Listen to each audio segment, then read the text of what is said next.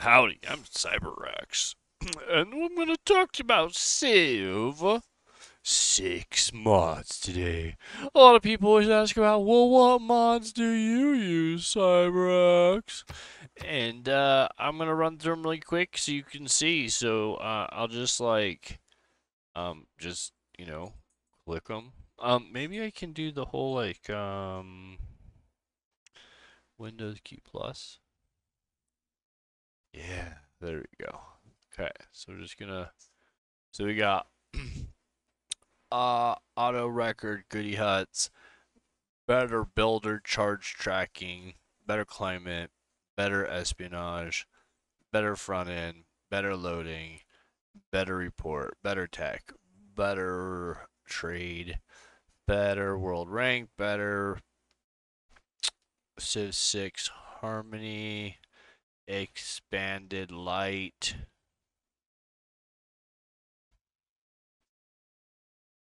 Oh, I lost it. There's so many of them.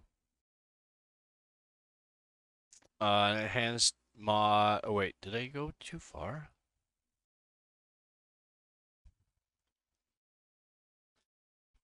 Yeah, because I must have jumped down. Colored history, detailed, enhanced mod manager, which is the screen you're seeing now.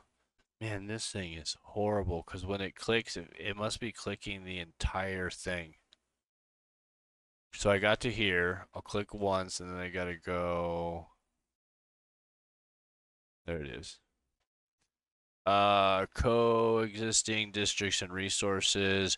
Colored fog of war. Quite a few people asked for that one because it looks really cool. Colorized historic moments, detailed map tracks, enhanced mod. Oh, we got that one. Extended policy cards. Extra strategic resources. Government is Histro City.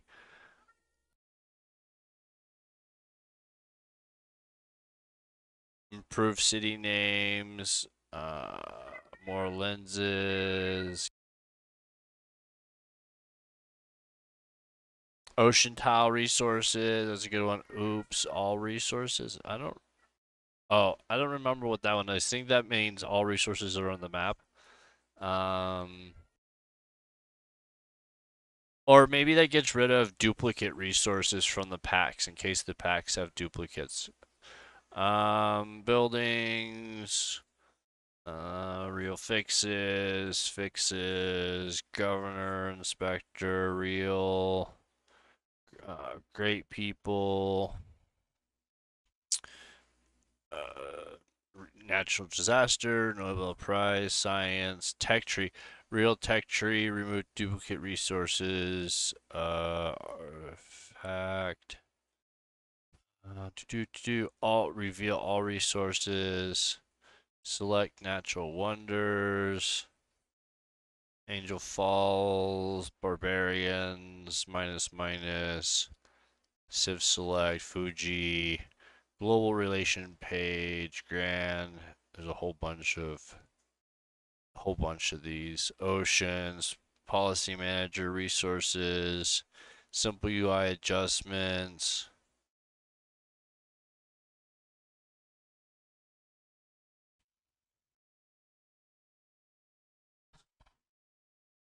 Monument at a glance.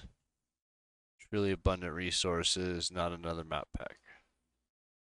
And then I'll do the same thing, but I'll turn off the zoom in case that's causing you problems. And I'll just scroll through it really quick.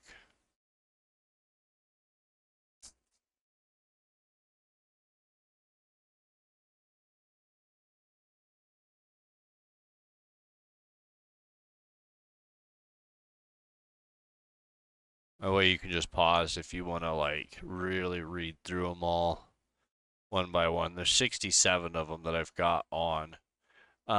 These I've had problems with or I don't like or they don't work. So those are all those. So the next step is let's jump back and then let's look at a new game. So if I'm gonna start a new game, I have this load config set up and I'll run through. You can see it has like all of the different things. So what I've been doing is enormous.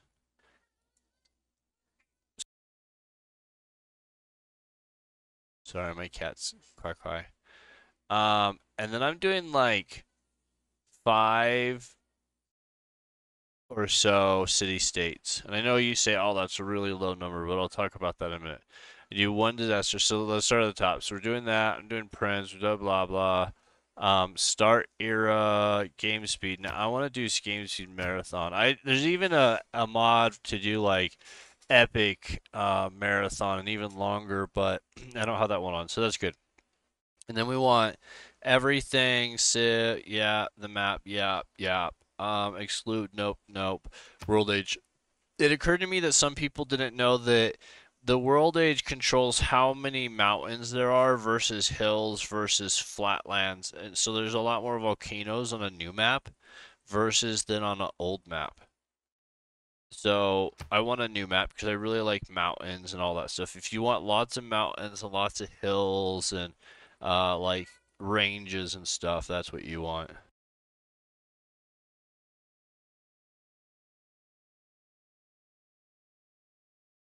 The starting bonus, legendary, template. I like standard for temperature, but I like wet for rain. I want a whole bunch of those, woods and marshlands and all that stuff. Coastal, empty. This is how much sea rising there's going to be. So I want that to be really low. I don't want the sea to rise at all. I think that's bullshit. Um, so, oh shit. Oh no. Yeah, sea level low. And then, so the map has less water, which the maps always have plenty of water anyways. And then resource quantity abundant. I like to do cultural starts. And then here's where the fun comes in. So, um, a few things. No ice near land so that you can get all the way around it. I think that's important. I think it's ridiculous if you can't like go around in a boat. Um, okay, so you have this apocalypse mode, and then you have barbarian clans mode. I really like this one. This is one of my favorites. This is why we're not doing a lot of city states because what happens is the barbarians are tribes instead of just like barbarians and you kill them and then they're gone. Instead, it's a tribe and you can go like kill their guys and you can pillage them for money, but over time they're going to turn into an actual city state. And so it's a really cool concept because you don't know how many city states you're really going to have or where they're going to be, and they'll develop throughout the life of the game instead of just being, oh, you start out with 10 and if, 9 of them get killed and then that's it. And that's not how this works. You start out and even at the very end of the game, people could still be finding barbarians or barbarians could show up on a coastline somewhere that's empty and then they could turn in over time to a new city state, which is really fascinating. I really enjoy that. Um, dramatic ages. I don't really like this one because I already have a love-hate relationship with how the golden ages work. Heroes and legends. I really enjoy this one. Um, so you have governors, right? And you can get heroes as part of. Wait, hold on. Let me put that back. No, that's for governors for the secret societies. Heroes is you can get special units that are really powerful and have special abilities, like Hercules or something, and then they can go around and fight for you or do special stuff, and you earn them by doing different things or by um, unlocking different things. So that's a fun one. Monopolies and corporations, when you have lots of luxuries or resources, you can get extra stuff by making a corporation out of it, which gives you more buildings and more things. That's a fun one. Secret societies is more governors, which gives you more special unlocks and access to like city states. Texan Civic Shuffle Mode. If you've never played modded Civ, and you've never shuffled your tech and your Civ shuffle mode, you're not even playing Civilization right, in my opinion, because I I agree that Civilization. I played them all from the very beginning on Amiga. Is where I started. I agree that it's been set for history, but as a sandbox, having a set tech and civics the same every game, and you've played this game hundreds of times or thousands of times, is doesn't make sense. But having it shuffle so the order of them is different every game, man, it makes for a lot of different gameplay. It makes for a much more enjoyable, repeatable experience that I bet you've just never experienced. So you really need to have this on and play this way. And then, because what it does is it means you don't get to see the text in the future. Like, you can't just say, oh, get to railroad right away. You don't know where railroad is. So you still do the basic text, but they're all shuffled within each of the time frames or whatever, each of the different breakup of time. Dec Whatever they call it. Sorry, my brain's breaking. Okay, so next is then they have the zombie defense mode, which I do not like. I don't like playing that way. I like playing Civ.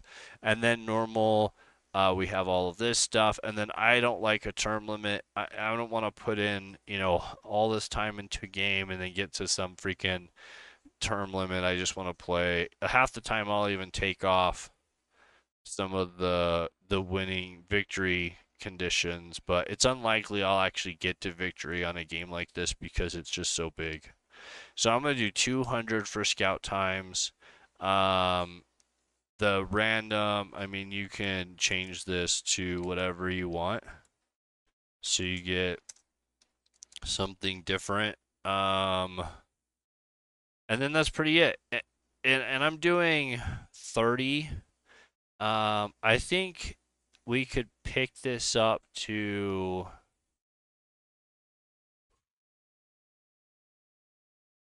man, I could probably do 45. 30's hard because the game isn't built to do that many.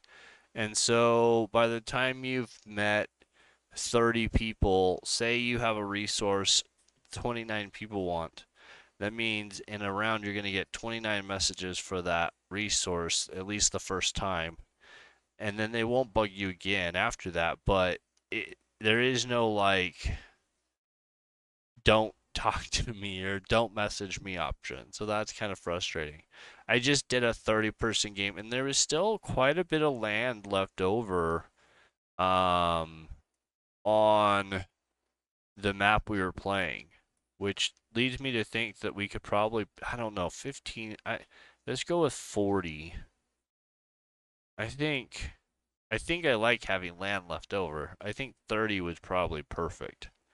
And notice we're playing on the enormous. That's a 140 by 47. These are way bigger. There's even a 200. The problem is, um, I've never gotten to a late game. They're gonna crash at some point, and it's kind of a bummer. Granted, are you really? How many people play that long on a game this size, anyways? But I think 140 by 74 was honestly a pretty good size map. I mean, I think that's fine. Okay, so this is how I have it set up. I just randomize my player normally. If I get something I really don't want to play, I'll just respin it. Again, we could save it again if we wanted to. Oh, shoot. When you flip with the map, it changes your city states back. I do not want to have 24 with barbarians on. So it just doesn't go well. Okay, so that's I'm gonna save it here in case it does crash. It's always a really good idea because it is a lot of freaking settings. So I've got it saved. It has a list of all my mods and everything, and then we're going to start up the game and see what we get.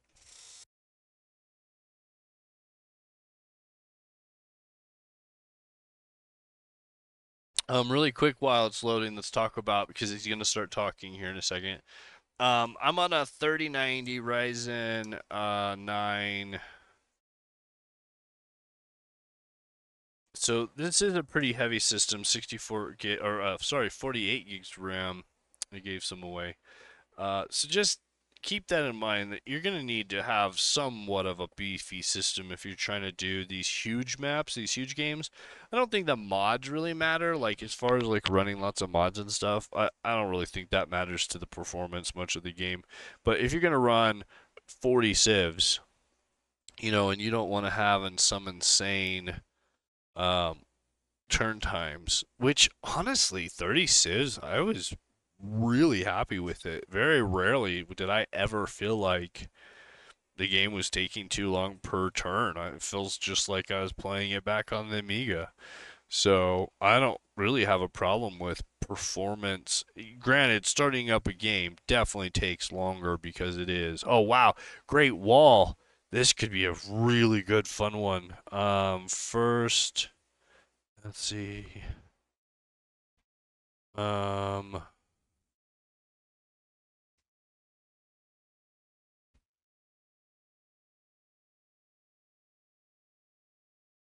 Wait, hold on. When building the ancient classic wonders, you may spend builder charges to complete 15% of it.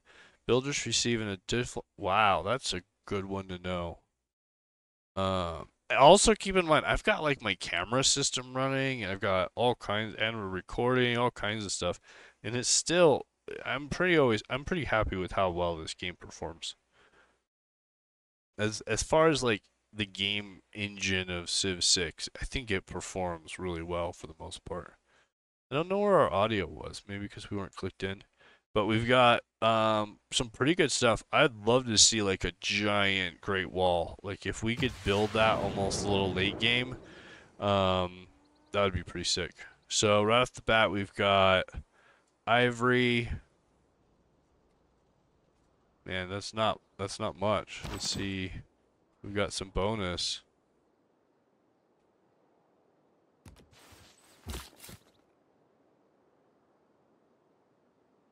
I mean, we don't really have a lot of choice. It's kind of gonna be it.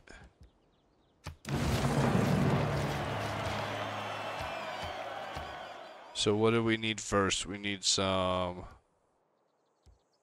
Sorry, we need animal husbandry. So let me show that to you. So here's, because of that mod and we're on random, the whole thing is now randomized. Here's what we start with, and then what's next is anybody's game. Same thing with civics. So it really changes the game up on how you play. You know, how are you gonna play this style? Um,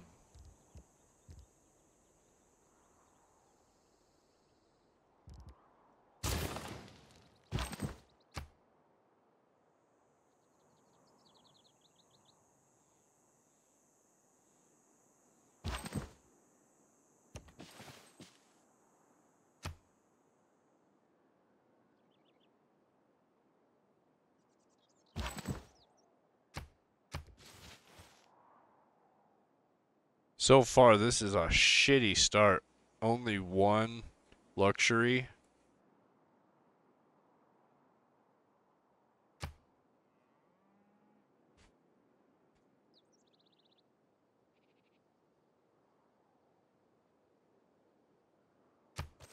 Might definitely be worth a reroll.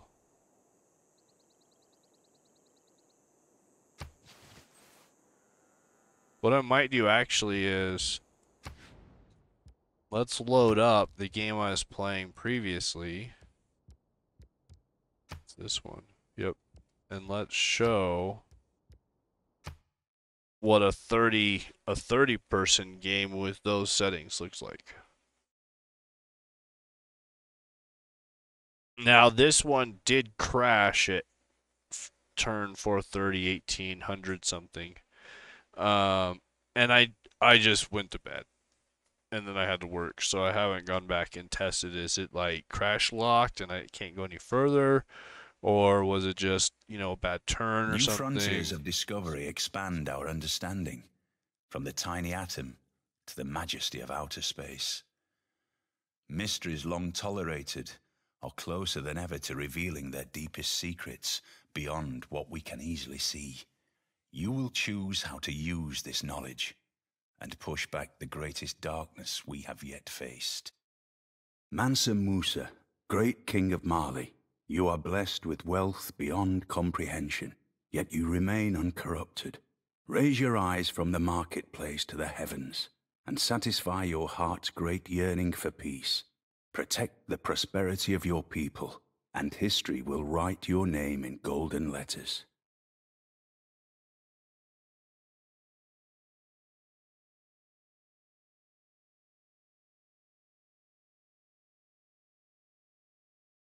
So, I mean, you saw from the little mini map how big and how many cities this map has. So we'll see load time, how bad it is. I played it over the weekend, and I honestly just left the game open the whole time. So, just when I was playing it, I went to bed and I just leave the game on, so I don't have to load it up or anything.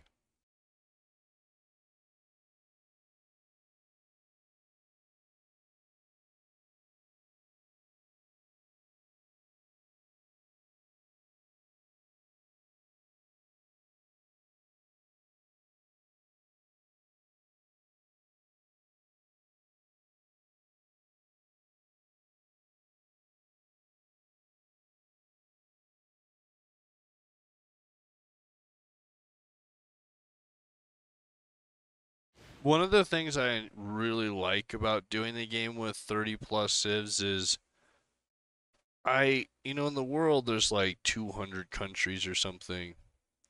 You just very rarely in Civ, if you play with like 10, are you ever getting the feeling like you're just one of those countries out there. Like you're just another country.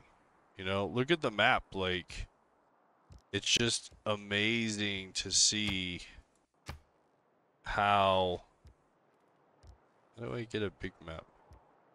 Oh, there we go. It's just amazing to see this is me down here. And I mean it's crazy how many, and then all these black ones are the city states that, you know, most of them, remember I only started with like 5 city states. So like all of these are ones that came from, here's one. So if this one keeps getting left here, they'll eventually turn into city state. Here's another one. Like these haven't even, because they've popped up recently, they're barely even going. But it's such a cool concept because then the map's always evolving and there's new cities coming and there's people attacking those new cities and people that want this land, and so then they're attacking these villages, and you know there's more going on than just, oh, it's a hut and barbarians and you kill them in the early game and then that's it and they're done. They're growing and actually living lives and starting stuff as well. A few things other you can see. You can see the mods are giving me values on the map, so that's really nice. Let's jump through a few other. One of my favorites. Oh man, one of my favorites in the mods. That's just, you can't live without it. Is it tells you which each of the cards do. So normally you would look at this and you're like, oh, well, I don't, well, I don't know how much this is. Which is the best card? Uh, and you don't know, but this actually tells you what all the stats are in the game that it's actually going to give you. So for most of them, you can actually like see, hey, this one over here is only 14 and this one's 11, and this one's, and you can see that what's the best option right now at a glance. It's like just a glaring missing piece from the core game. Just just insanely glaring. So that's just a huge quality of life thing. And then here's another like um blow your mind whole quality of life thing. So here's a buy sell. So I can put up stuff, like say I want to sell any of this stuff, and then it's just a quick sell. So between all of the civs, there's 30 civs or something. Now all of a sudden it's going to give me,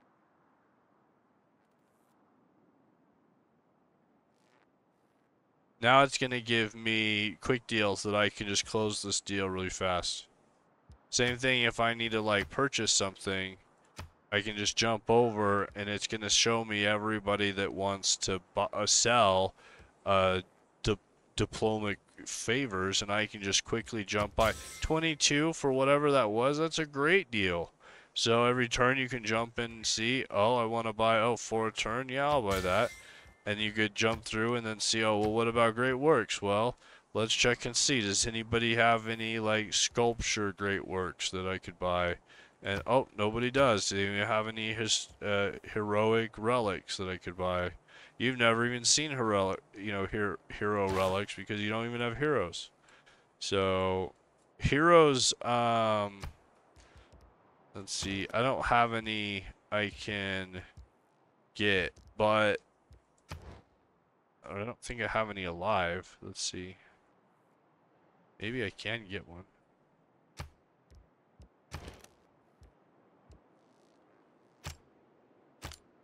Actually, I think heroes are done because of the time, because we've reached the modern age. I think the heroes stop being something once you get this far. And then it goes into all of the other stuff. But they're just a special unit that goes around and can kick ass and do different things. So that's another nice one. Um, let's see. What about policy manager? Tourism overview screens. Wow, my tourism is just, you know, let's see. There's also like a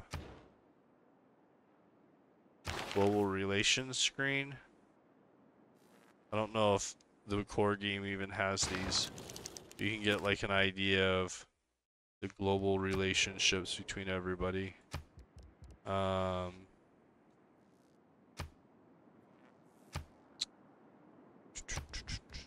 So that's, I mean, I think that's like, oh, let's look at, so you can get an idea of like how, so this is after I've, unlocked all this stuff. You can see we went from like baking to gunpowder to economics to, and so you just see like there's a huge difference of what order they come in, so you don't know. So like now we're getting the nuclear program, but satellites is up here, and so you don't know where everything is, and just this randomizing just is such a big difference. Like it's so nice. And then same thing with civics. So like the civic system, we don't know, especially not knowing where the governments are. Like if you could get to, if you like unlock because you go this path and you can get to a government early, when other people went this path and can't get to a government, like there's so many more fun options in there that it's just bringing in. And then more resources and stuff. I'd still like to have more resources. I think there's still a lot more we could add. I need to find more mods to do more of that, but so I think that's the big gist of it all. Is just really it's quality of life. Like There's just in those things I've shown you, just give you an insane quality of life. Um, being able, like with the worker, to be, I don't know where that worker went. Where did that worker go?